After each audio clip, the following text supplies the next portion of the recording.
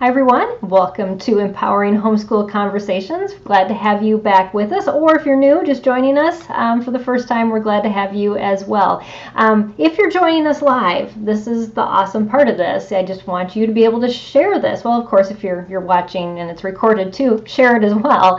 But bring your friends along. We're going to talk about eclectic homeschooling tonight, and I'll talk a little bit about that as I introduce our guest, and just what we're talking about this month is different homeschooling approaches, methodologies, so that you get a better understanding of what is there out there and what choices do I have. And that's what the awesome part of eclectic homeschooling is as Julia is going to teach us, is that it's a mix of everything, and you take the best and you leave the rest. Welcome,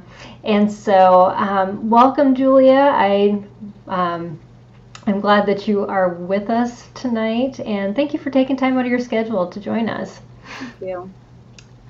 Yeah, so is your head spinning with homeschooling lingo, Charlotte Mason, classical, unschooling, traditional, unit studies? Are you trying to pick and choose, but you just don't know what would best fit your family? Or do you tend to lean to thinking outside the box, or do you feel stuck in the box without any other option? Here's the truth. One style doesn't fit all, just as we tell our parents with special needs kids. There isn't one based on your child's diagnoses. Depending on your child's age, grade, learning challenges, or interests, you can a la carte with a purpose. In this session tonight, Julia is going to share with us, based on what she's done in teaching her own children and through designing the BiblioPlan curriculum, that it's possible to thoughtfully pick and choose a little bit of this and a little bit of that with success. So we're so glad to have you here tonight, Julia. And I also want to let our audience know that Julia would like to get your questions, but we're going to hold them to the end, and we're going to do a Q&A session at the end. So make sure that as she's talking and bringing up things, if you have a question, feel free to throw them in the feed. We'll kind of go through them, but we are going to hold them till the end of her presentation and fit those in. So thanks again, Julia, for joining us. And as we get started, I always ask my guests, tell us a little bit about you, because that always plays into the factor of what you talk about and why you talk about it, and really how you've learned to do what you do. Well, I'm really glad to be here. I'm from Virginia, so this is 9 o'clock late for me. So Yes. if I fall asleep, I know I'm not going to fall asleep.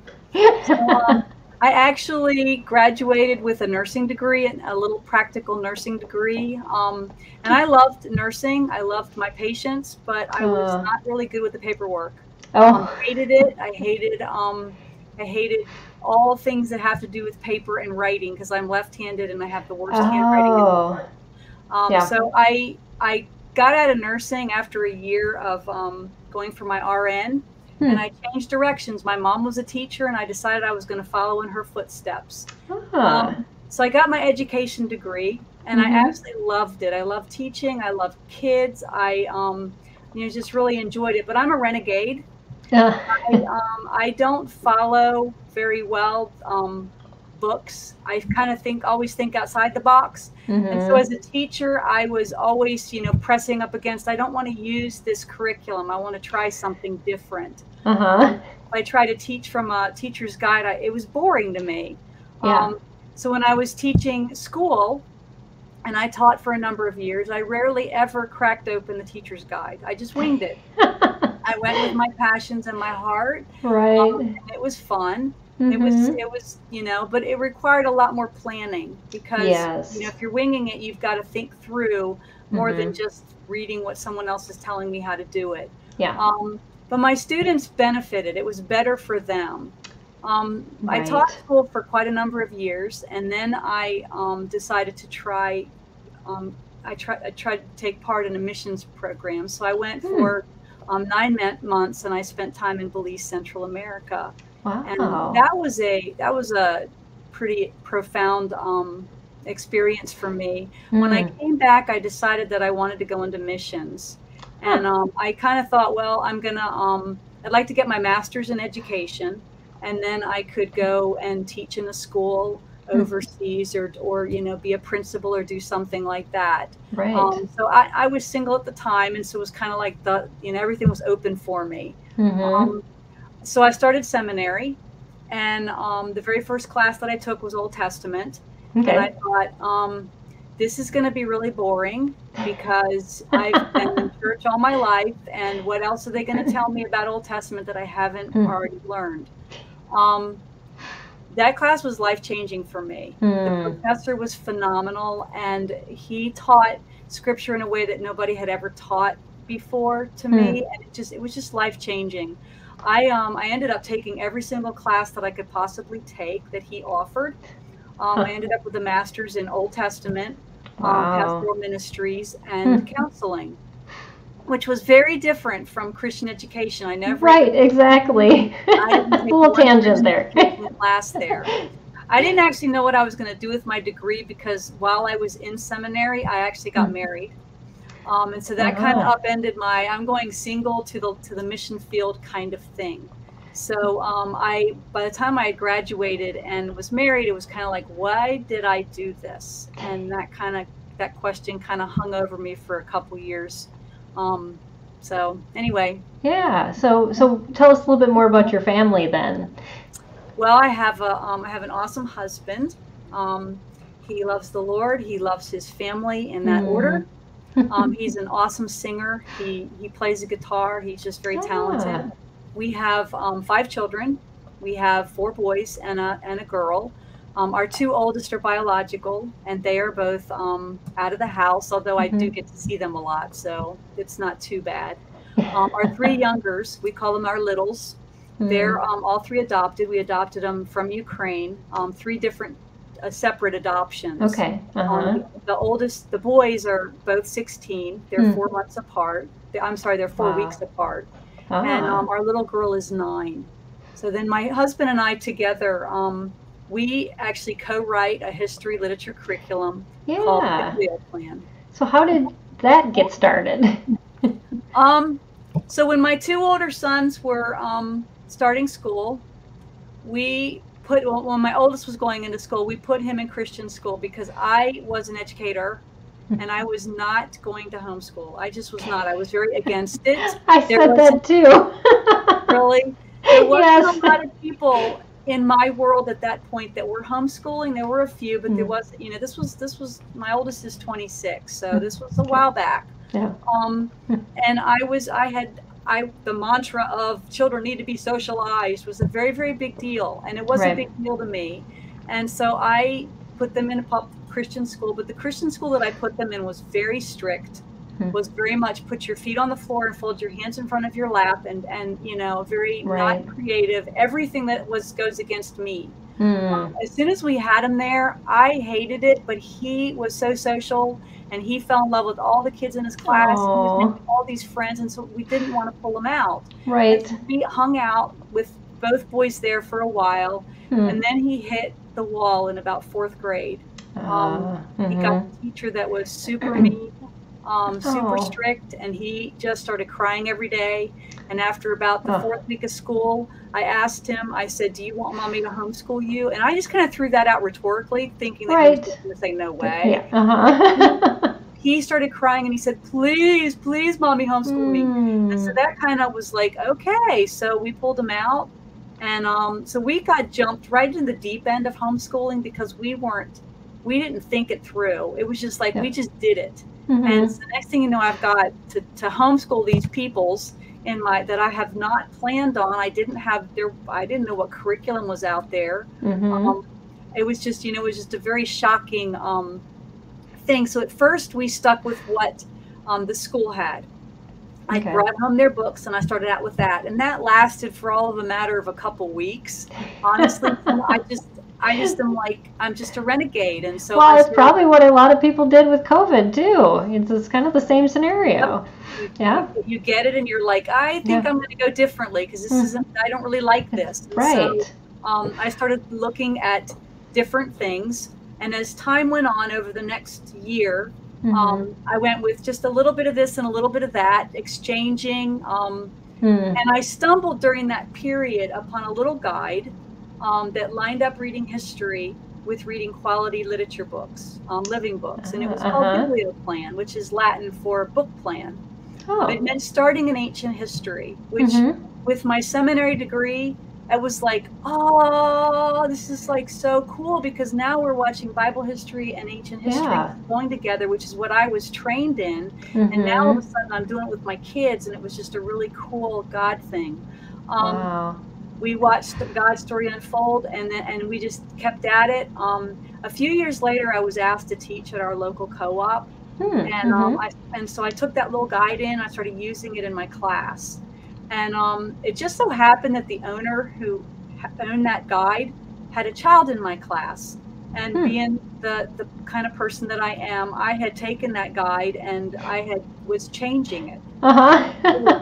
Ripping the scope and sequence, and I didn't like this, and so I was doing all kinds of stuff to her guide. And her little boy was coming home with maps and question pages and all kinds of stuff that wasn't part of the curriculum, but that was, she's looking at this going, I really like what you're doing. She was from Texas, and so she had this awesome Texas accent, and she said, hey, can we partner? And so that kind of got us going, and I started writing for her, and then we started partnering together, and then eventually we ended up buying the company from her. So that's kind of how all of that happened. So here we are. That's really cool. So, so you really were crafting and creating curriculum before you even thought you were making curriculum. That's exactly right. So you're here tonight to help other moms do the exact same thing, and I'm so excited for you to share. So where do you even start when you start thinking about, how do we do this? So I think you need to start with just understanding what is out there, and most of what's out there fall under certain philosophies of homeschooling. There's the traditional philosophy, there's unit studies, there's classical, Charlotte Mason, and then there's unschooling, free spirit. Those are kinds of words that you're going to hear all the time. Right. And so traditional is, if you're coming out of public school, that's going to be what your kids were doing for the most part. Yeah. It's what most of us are familiar with. It's, you read the text, you answer the questions, you memorize facts, you take tests. Yep. The vast majority of curriculum follow traditional method. If you went to public school or a traditional Christian school, chances are you use traditional curriculum. Right. Unit studies are also pretty familiar. And again, if they came out of public school, if you've come out of public school, or if you're using traditional curriculum, a lot of times they have built-in unit studies, or unit studies is just a part of it. Right. So unit studies, you pick a certain subject and you zoom in on it. We do this for science when we study a unit on mammals, or we do this for history when we do a unit on pilgrims or the Egyptians. If schools stray from traditional, it is usually in the direction of doing unit studies. Classical is something that popped up right before I started homeschooling, and it was pretty much started with a book called The Well-Trained Mind by Susan Wise Bauer. Yes, I remember reading that. Is on teaching children to think critically. During the elementary years, children learn facts and memorize them. In the middle school, children learn to think logically based on those facts, and then in high school, they formulate what they believe, and then are able to express their beliefs in speaking and writing. Classical education, history is its guiding tool. So with literature books they kind of go together. And it's kind of a living book kind of idea. History is taught in order from ancients to modern, and literature and the other subjects, science, math, languages, are all tied into it. And then classical education is kind of very language focused. So that's kind of your classical approach. Charlotte Mason wasn't really a keyword when my oldest were going through, so I didn't ever even understand it until we had a whole hour last week where we just did Charlotte Mason. So it's newer. But it's another style of learning that is based around doing rather than just sitting and listening. The emphasis is on reading living books, studying history and order. Both of those are actually like classical. So two of them kind of go together in some ways. Charlotte Mason believes in short lessons in learning to write through narration and dictation. They do a lot of music study, nature study, other hands-on learning. It's very child-focused. And it's a great option. And then there's the unschooling, and people think you can't. Unschooling is like, that's not schooling, okay? But unschooling is actually a type of homeschooling. Yes, we spent a whole hour on that too a couple weeks ago. So yes, if you want more, I interviewed Dr. Peter Gray that wrote Free to Learn. Fascinating interview. So definitely go back and watch that if you want to learn more about unschooling. Its fundamental drive is very student-led, so or child-focused, as opposed to teacher or parent-led. So if the child is interested in rockets, then they're encouraged to study and learn everything they can about rockets. And then you, as a mom, are coming alongside and you are creating math lessons and writing lessons and history lessons that all go in with that rocket focus, so that you're just pulling it all together for that child. So those are kind of the 5 basic types of philosophies that most of the curriculum fall under one or the other of those.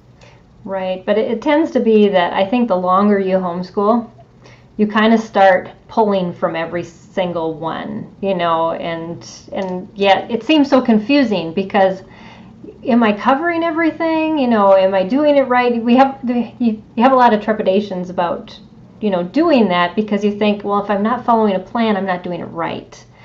And so what do you have to share about that? It is okay to, so let me start by saying I'm a soup maker. I didn't used to be, but I've turned into a soup maker.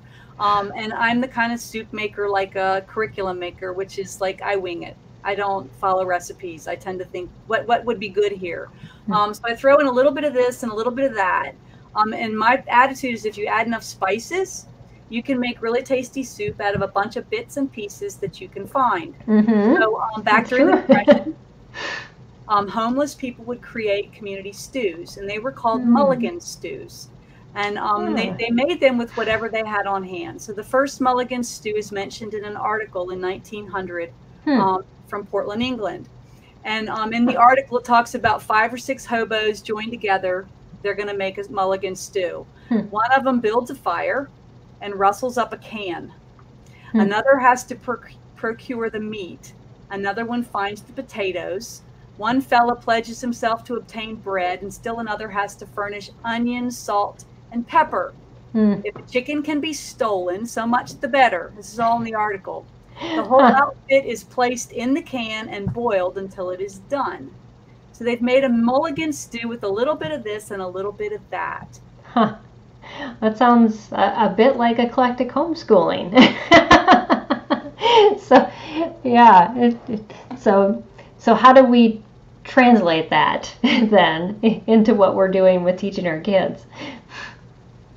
In my opinion, no one philosophy can cover all the bases for all of our kids. Yeah, boxes, when we buy curriculum out of a box, and they're appealing. They're super easy. You can pick your child's grade. You can write a check, and boom, you have everything you need for that entire year. You're done. You can just say, I'm going to pick this company's curriculum. I'm going to get their 2nd grade material, and you just get that box and you're done. Those boxes are nice. They contain everything you need for the year. They save time. They're trusted and true. They appeal to your philosophy for the most part, because you're not usually going to buy a box that doesn't appeal to some kind of philosophy. They're usually thorough, and they usually cover everything that you need. And the vast majority of items in the box are going to line up with your worldview. So that is following a box. But what happens is, what many people come to realize is that not all the items in that box are going to meet your child's needs. Exactly. One size does not always fit all. There are parts in that box that you don't like.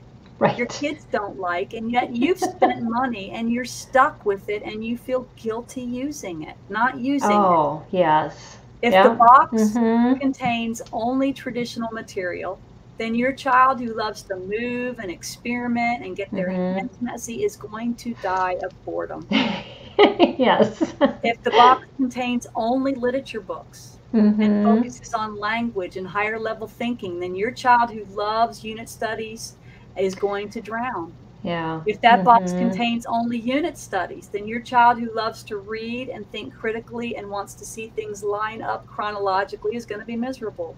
Yeah. If there isn't a box at all, but instead of free for all, then your child who loves order and accountability is going to feel lost. So you Mm-hmm. get where I'm going. Yes, exactly. If you Mm-hmm. want to be the most effective teacher for your children, you need to pick and choose based on your children, Mm-hmm. their needs, their age, their individual learning styles, their abilities, their strengths, their weaknesses, and you Yeah. need to pick and choose based on your philosophy, your beliefs, your passion, your Christian worldview, and what you want to teach.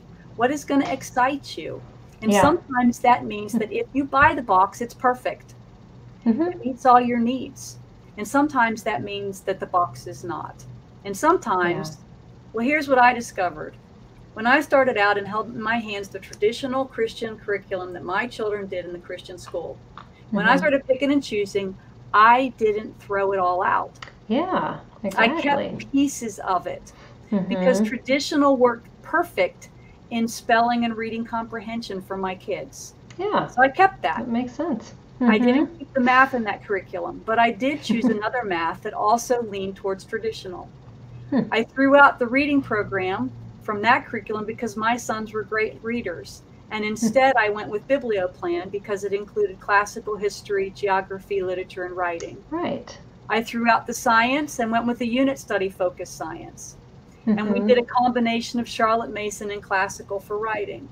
And Huh. we unschooled, Yeah. following our hearts and passions. Yeah. So, do you have any tips and just like basic advice as parents are like approaching this? As how do I, step by step, what do I need to do and to think through this and to maybe cover all my bases? The very first thing you need to do is you need to find out what your state requires. I mean Yes. that So people kind of true. forget that sometimes, and they jump Mm-hmm. into homeschool and they end up missing some pretty Mm-hmm. key points. Every state has requirements that you need to look for. You need to look at what is your state required that you do and Yep. that you have to teach. I'm in Yep. Virginia, and it's pretty easy. If you have a college degree, you don't have to go through any hoops except you have to do testing at the end of the year to prove that your child has advanced. Yep. Um, Other than Yeah. that, we're We pretty easy. But we have a. some of the Mhm. states are pretty intense.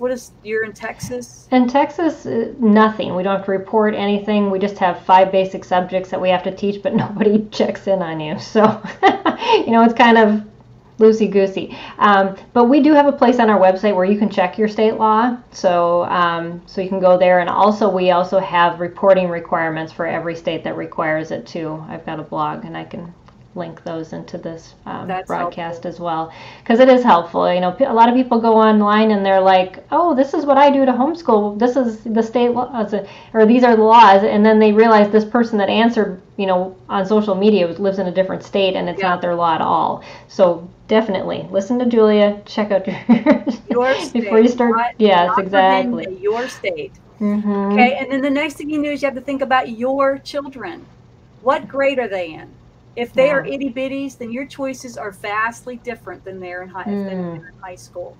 Are they coming from a school where they were behind, or are they just Right. starting out? Do you have Mhm. kids who love to read and love to learn and can sit and focus for hours? They could handle traditional classical. If they Mhm. don't love to read and they can't sit for hours, then both of those might just be a little bit not the best option. Right. Do you have Exactly. kids who are movers and shakers and learning needs to be hands-on and quick and multisensory? Those are your Charlotte Mason unit study and unschoolers. Do you have Mhm. kids who have learning struggles? Do you have kids who are auditory learners, visual learners, kinesthetic? Actually, Mhm. in our curriculum BiblioPlan, we have a whole part of our website where we give parents tips for how to use our material That's if you awesome. have kids with all of those issues, so that Mm-hmm. you can take the material and adapt it for all of your kids' special needs. For gifted, That's we have a whole part of our website showing you how you can take this material and make it more advanced or slow it down for either your gift or your struggling learners. I just wanted to share your website here. I know I'm going to share it at the end too, but it's biblioplan.net if you're thinking. Right. And also if you're asking questions or you have a question, make sure you put them in the feed, because we're going to get to those at the end after Julia's done sharing all of her great advice. So she'll have some extras to answer your questions. So yeah. So all those questions, all of your questions about your children are going to determine the direction you need to take. And the other issue too is that you have some of you have children that are very different, and you need to look at children individually, not just lump them together into one lump sum. Okay, so the next thing you have to do is think about you. What kind of teacher are you? Where do your passions lie? Are you more science and math oriented? Are you language oriented? Are you organized, or are you a free spirit? How much, and this is a huge question, how much time do you realistically have to teach in a day? That's something that we forget.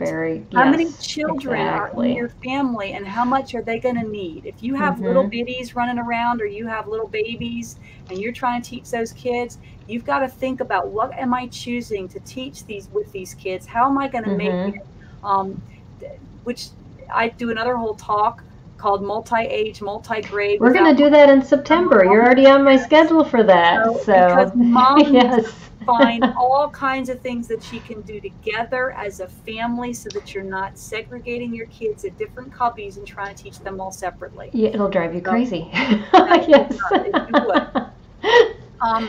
Some of you think, I can't do this. You may not have an education degree. You may not be smart in math or science. You may not be a strong reader, or you may be a lousy writer. Your mom, just lay aside that fear. You can do this. You just got to be honest with yourself. You need to know what your strengths and weaknesses are, and what you reasonably can and can't do. Right. Personally, math and science are not my thing. Okay. Even though I have a nursing degree, science, I don't enjoy it. And math, I'm 6th grade, and that's about as far as I can go. I will not teach past 6th grade. It's not my strength. I just can't. And so I had to acknowledge that from the very first day, that this is not something I could do.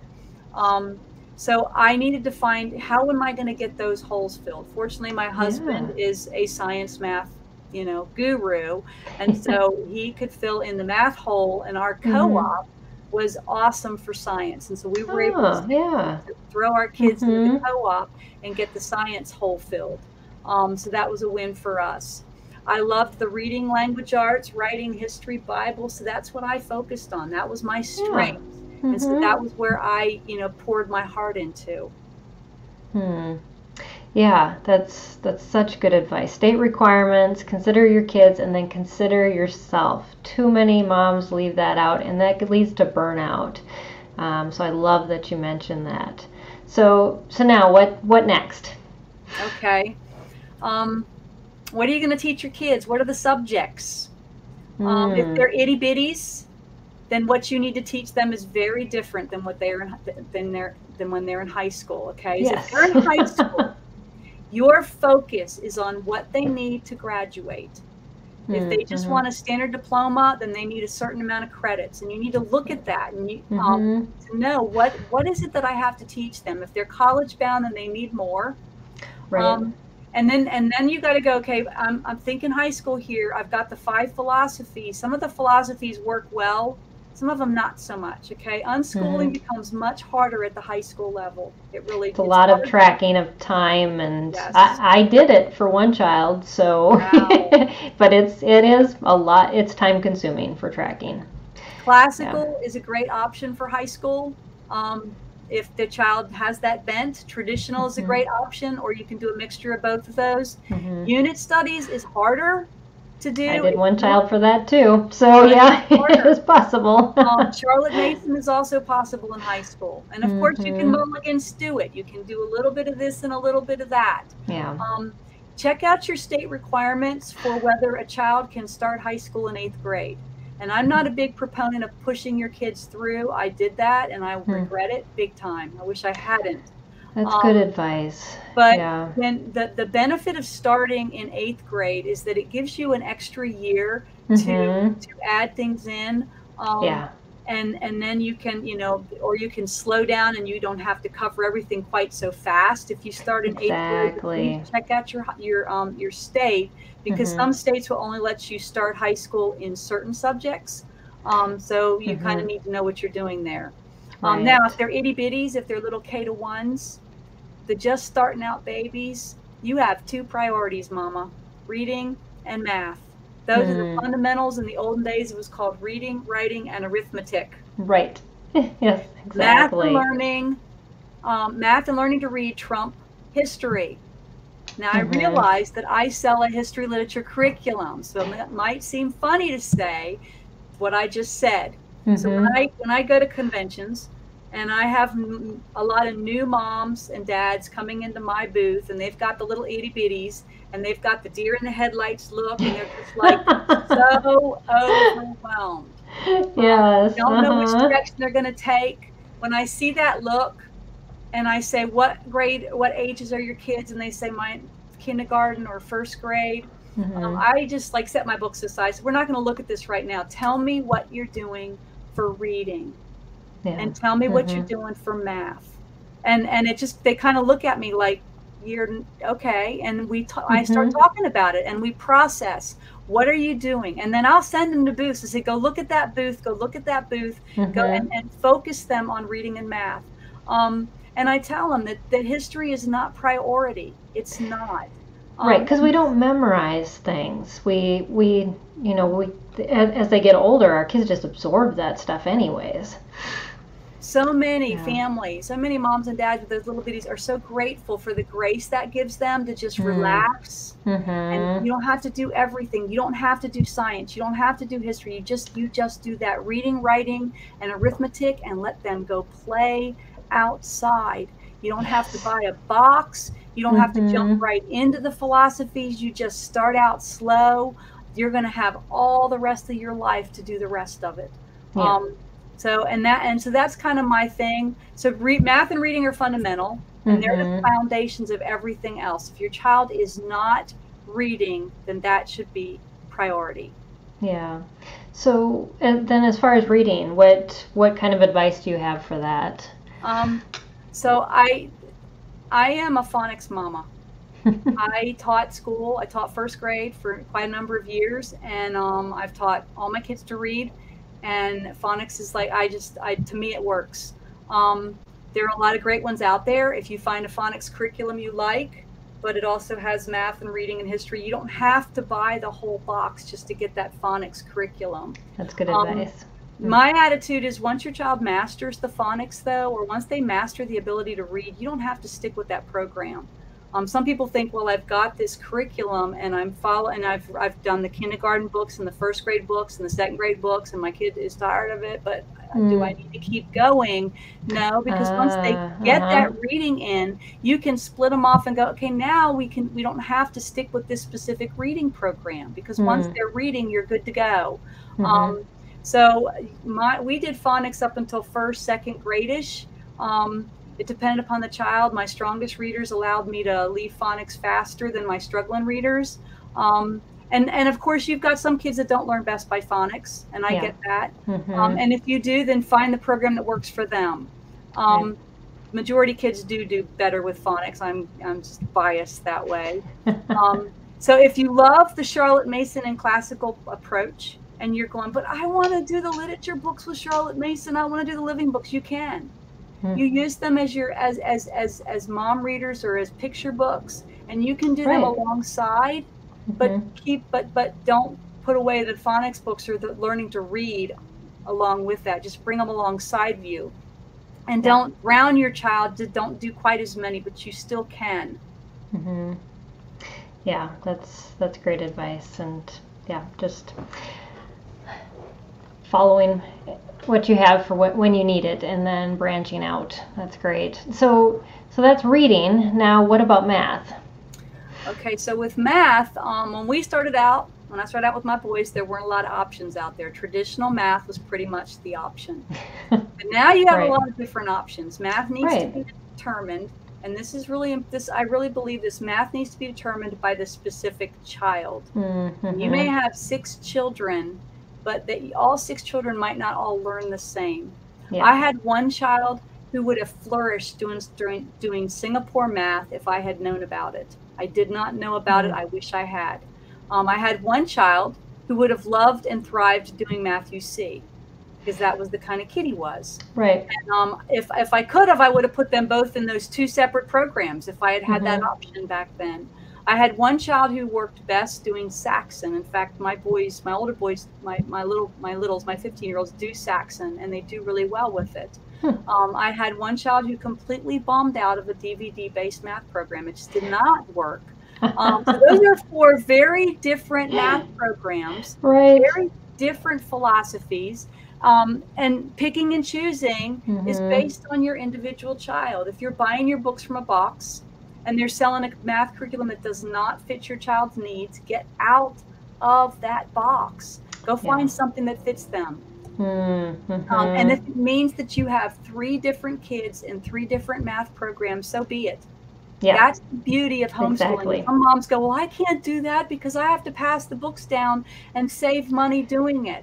And I get that, Mom. But at the same time, if your child does not fit that program, then find something that fits them, because math is important, and teaching to the child's ability is so much better than cramming them into a book that doesn't work for them. Yes, it is so true. And you can sell it. You can trade it with somebody else that homeschools. Yep. There's other options. So, but okay, so yeah, we've got, the reading and math, definitely fundamental, and then picking. You went through the basics of all of these different methodologies, but how do you kind of get down to it and actually pick and choose? So that requires some research. You need to have some ideas of your philosophies, okay? Traditional, unit studies, classical, Charlotte Mason, unschooling, free spirit. You need to know which ones, where do you lean? Which way are you leaning? And then where you have a direction you can head. Even if you just say, I want to do a little bit of this, a little bit of that, decide which road or roads you want to head down. But beware that there are pros and cons to each philosophy. So I just want to go through that. That's good to know. Yes, please. So for traditional is simple and easy and straightforward. It's just open the book and go. For high schoolers, it's a good option. Testing and grading is simple to do.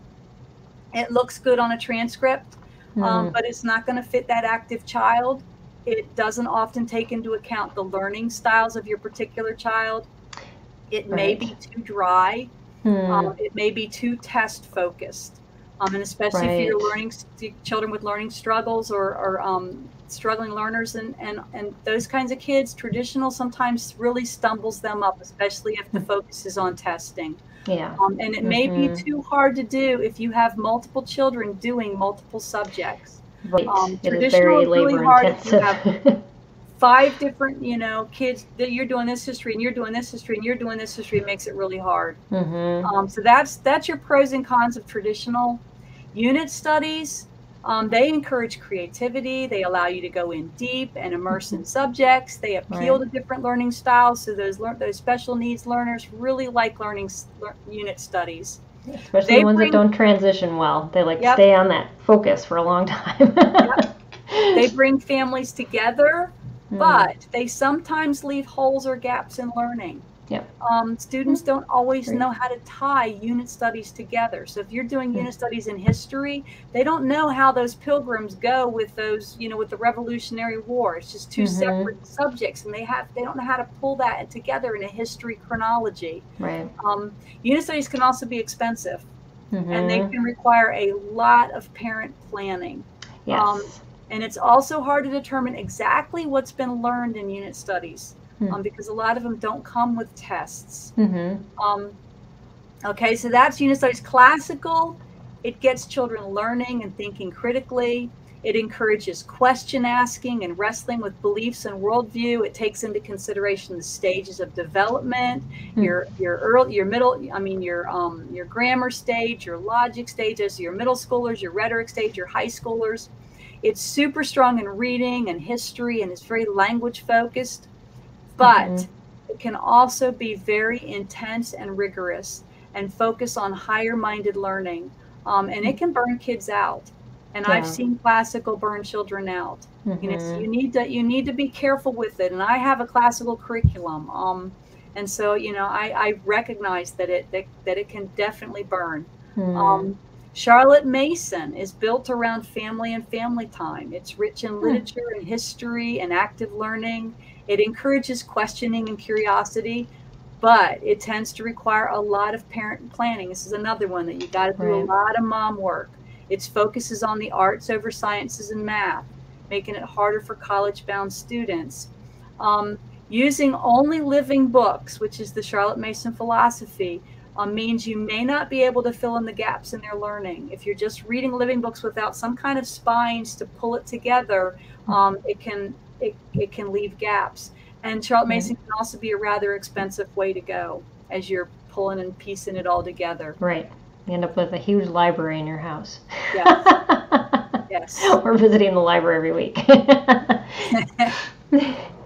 Unschooling meets children where they are. It encourages play and active pursuit in areas of interest. It gives students a love for learning, but it assumes that all children pursue worthy areas of interest, and not necessarily do all kids pursue worthy areas of interest. I had one that did. I had one that if we followed him and all of his interests, we would, if we had just unschooled him, he would have learned a tremendous amount. I had one that didn't. That wasn't his bent. So we would have just dropped off the cliff in terms of homeschooling. Unschooling can go overboard on child-led if the child isn't leading in good directions. It requires a lot of parental planning to make teachable moments out of what the child is pursuing. So if you mulligan do it, you can pick and choose from the above, going with their strengths and weaknesses and working around them. Yeah, that's so true. I love how you kind of pulled that together. It really, and it's every family is going to have a different taste as to what tastes good. So so I love that you combine that with Stu, because and all the little pieces don't have to be glamorous either. I mean, like you started out with that story, but when they come together, it's perfect. It's filling. It's everything that you need. So, in thinking about your BiblioPlan, that the curriculum that you've developed off of, how do these different philosophies kind of come together in that? BiblioPlan was originally billed as a classical history and literature curriculum, so that's what we call it. That's what the original owners called it, and that's what we called it. It was based on the well-trained mind philosophy. Okay. But when we, because of my personality, when we started writing it and adding in stuff, I tend to have more of a Charlotte Mason thought patterns. We tend to share her philosophy, even though I didn't even know it was out there. Right. Much of our material is built around the Charlotte Mason attitude: living books, hands-on, very short lessons, art, narration, child-focused writing. But it's also built around unit studies. You get to immerse in cultures. You get to immerse in countries to your heart's delight. Our craft book is just rich. We have notebooking that you can do. So you can really go in deep. And we've designed our scope and sequence so that you are able to spend time, like you spend a unit in Egypt, you spend a unit in Rome. So though it's chronological, we did it in a way that allows you to immerse in a unit study kind of feel. It's also traditional. We have children can read the text, they can answer questions, they can take tests. So it is a little bit of this and a little bit of that. And that's kind of my personality, and that's kind of how we have designed and written the curriculum. Right. So you basically have an eclectic curriculum. Yes. That's awesome. So if you're feeling a little lost, maybe you want to check out Julia's site. And if you're listening, just because I know we turn this into a podcast as well, Julia's website again is BiblioPlan. It's BiblioPlan.net. So, and those links will be on the YouTube description, along with any other links that we talked about in this video, just so that you know how to get to those really quickly. And again, we're going to have a Q&A time at the end, so if you have questions for Julia, definitely put those in the feed right now, and make sure that you have them ready to go, so that when we wrap up with what she's sharing, that we can jump right into those. So I'm interested in to hear, what directions you went with your own children, as you, because this seems like it's been a progressive thing. Yeah. So with my two older ones especially, I leaned towards classical for history. I wanted history and geography and Bible to be the absolute center of our schooling. That was the best part of our day. I wanted the kids to see history unfold. I wanted them to see God's story unfold. I wanted them to be able to think critically. I wanted them to wrestle with what they believed. I wanted them to love history, and that meant I wanted to immerse them in living books. And I did. I tended to overdrown them. I did too many, honestly. But the living books was both classical and Charlotte Mason. I wanted their books to tie into the history that they were reading, because I wanted them to make connections so that it would sink in and they would retain it. And I felt like that's the best way to retain it. Yeah. I also wanted them to immerse in cultures, and so we did the unit studies. I loved geography. Geography is like one of my favorite things. We did a tremendous amount of that. And as part of our history, we did a lot of hands-on activities. We did cultural food, games, all of that stuff. Fun. For science, we did unit studies until they hit 8th grade, and then they had to do the serious, high school level science. Right. But up until then, we did unit studies, and I was really grateful that our co-op was unit study focused with science too, so we were able to do that. BiblioPlan, our curriculum doesn't cover grammar, spelling, and vocabulary. I tend to choose to go in the traditional direction for all of those. I wanted my kids to learn a language, and so I kind of did that little bit of this and a little bit of that, and tried this and ran into walls and everything. Trying to do we did the same thing. I ended up, my favorite was a classical-based language that we did that was in upper elementary and middle school. That was probably my favorite one that we did, but language, I was all over the place.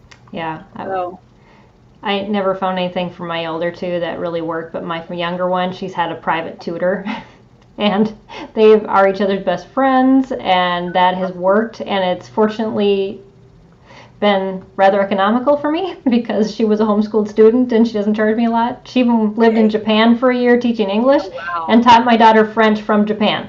So so that is when you get that type of arrangement, you don't let it go. But language is really difficult, I have to agree.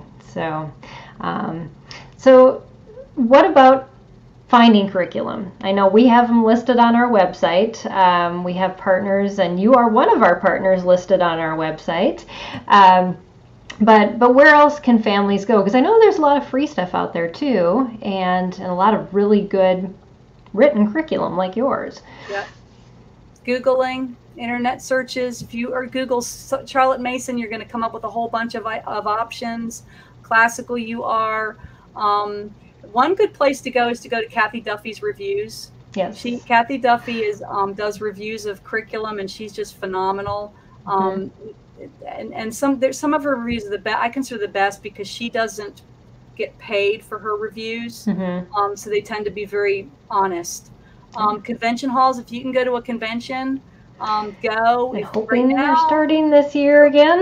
COVID's keeping people away, which is really sad because it is the best way to get your hands on it. Right. Another good way is to go on Facebook and go into forums.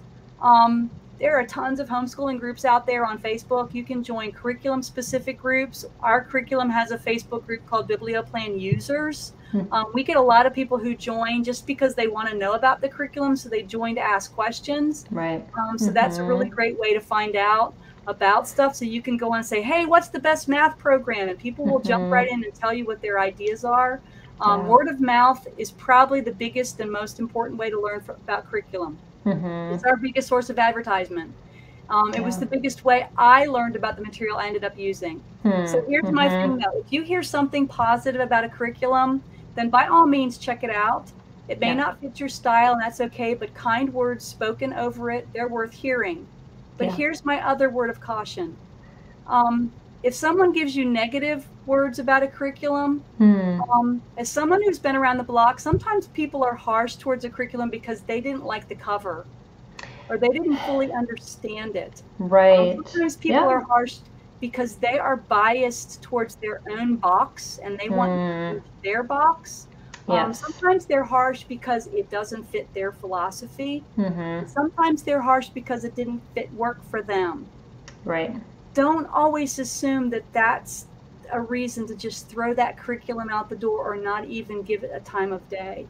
If you're interested in something and your friend blows it off, don't just take their word for it. Take the time and honor the writers of that curriculum by giving them your time and effort. Most of the vendors that are out there, especially all of us little mom and pop vendors, we're working our hearts out. Look at what we've got. There's so many. I'm friends with so many of the vendors out there, and I know their hearts. And just give them the time of day and say, "Hey, show me what you've got," or go on their website and look at it. Right. I've seen too many people pass a curriculum that would work for them because their friends swayed them in the other direction. Don't be a lemming. Just think it out yourself. Word of mouth is powerful. It can sway you. If it's positive, that's wonderful. If it's negative, sift and ponder. We are way less discerning if something negative has been spoken over something. So a little bit of this, a little bit of that. You can pick and choose. Don't be overwhelmed. Focus on what's the most important, and have fun. Yeah, definitely. You have to have fun. Otherwise, it's going to be a drudgery for everyone in the house. If mama ain't happy, nobody's happy. And it's okay to say that this didn't work. I said stuff didn't work. I threw stuff out halfway through the year, says this is not working. And boom, out it went. Sell it on eBay. Exactly. Okay. Yep. Yeah. And we're going to be actually starting reviews on our website. We're going to be doing unboxings, and we're doing a standard form so that you'll be able to know if it works for struggling learners and if, as far as executive functioning and all these other things. So we're taking into consideration a lot of things that our parents would, just because they can't get their hands on materials. So our first reviews should come out sometime next month. We've just got some for our team, and we're going to be rounding up a review crew. So if that interests you in our audience to get some curriculum and do that, that may be something to think about as well. So we've got a couple questions. I'm going to pick and choose because we've got only about 7 minutes left. So hello everybody watching. Looks like most people are on YouTube. So Michelle asked, I have a 6 and 8-year-old in full-time ABA, so that's applied behavior therapy, and I'm having trouble figuring out expectations for homeschooling because that's mostly functional skills versus, and I know you've got kids that are struggle too, so you probably understand a little bit of that, but where to start, especially at those ages. I mean, when you talk about reading and math, how should she approach that? Just simple. Go. Just reading, especially if you have an 8. I wish I could ask. Well, you can ask and see if she responds, because I mean, she just put that question up, so. I don't see the question, so. Okay. Yeah, that just came up a couple minutes ago. I'm not sure how to get them up. I would just go really simple. I would just focus again on your reading and math, and start there, and then go from there. So and I would also make, like with your 6 and 8-year-old, I would try to find things that are as close that you can do as much together as you can, because that'll relieve some of the stress. So if you do pick science, do something that's just easy that you can do together. You're doing, if you can do anything together, that makes it easier. But I would just definitely be focused on my little cat has decided to join me. Pop him off the chair. Focus on the reading and the math. Yeah, yeah. And I think we do get so stressed, and you know, as those things come in that you know that life skills that you just feel like need to be taught, you know, you teach them and you Yep. focus on those main ones. I used to say the things that agitated me the most about my kids was the character lessons we needed to focus on that week. So, And having fun. They're little. Just have fun. If mm-hmm. you only teach for a couple hours, you know, if you get that, and then just So the rest true. of the day do a lot of play, do a lot of creative stuff. You know, just have fun. Yeah, yeah, so true. I had one other question, and this may wrap up our time, but she asked if there were any recommendations, books written by authors of color, preferably without deeply embedded Christian themes, but I mean, feel free to share what you want to share, whether it has a Christian theme or not. So that's kind of a hard question. Okay, can I say the Yeah. question again? Oh, sure. A lot of it depends upon your age. BiblioPlan is a literature curriculum. I mean, it's history literature, and we have Mm-hmm. like hundreds of books on our book list, hundreds. And I don't know how many of my authors are. I have a lot of authors that are multiracial, but I couldn't tell you how many. Mm, Um, I would venture to say that, you know, a lot of our books are Christian based, but a lot of our books are not. So it's kind mm-hmm. of all over the place. We try to find a wide variety. Right. So you know, we are both history literature, so you're gonna you know, you're gonna get lots of options every week. You have about 3 or 4 options of books per age range. So that's a lot of books. Yeah. But I don't have any specific authors that I can pull off the top of my head at this point. Right. No, it's getting late for you. Yeah. And you know, and what you said at the beginning too about saying, you know, when you gravitate towards these different curriculums, you're going to gravitate towards things that go with your own, you know, worldviews and all these other things. So you're going to be pulling from things that you collected in your house, or you know, or that you're looking at, that will make an eclectic mix kind of in the direction of your own teaching philosophy and all those other things. So I love when you said that kind of towards the beginning of when we were talking, and wanted to just reiterate that because I think that's important. But That our book lists are very diverse. We have a tremendous amount of books that are very that cover cultural. right, and All kinds especially if of you're stuff. doing geography and other things like that, you have to. So yeah. I mean, we look for them. So if we can Mhm. find books that are multicultural, that are you know, other races and stuff like that, as we stick it in, we stick Yeah. everything in. That's So awesome. Yeah. Again, if you want to find out more about BiblioPlan and the Julia's and her husband's curriculum, you can check out her website at biblioplan.net. And just want to thank you, Julia. This has been wonderful. You know, I've never heard anybody so concisely put together. This is what you have to think through. This is how all the approaches, their pluses, their minuses, what you can take out of it to make it fit. This is great. thank you. So I appreciate all that you had to share. And I am looking forward to you coming back in September because we are going to talk about multi-age teaching. So that is on the schedule. So if you don't know, on our website we do have a whole broadcast schedule. I just added all the February broadcasts except for one. I'm still working on that. But we're going to focus on IEPs, or individual education plans, or student education plans. How do you do that? How do you write them? What do you do if you're emergency homeschooling and you want to get back to the IEP at school at some point? Hopefully when COVID stuff is over. Anyways, we're going to focus on a lot of that stuff. But next week we're going to finish up teaching methodologies, and we're going to talk about teaching a struggling learner using a literature-rich curriculum.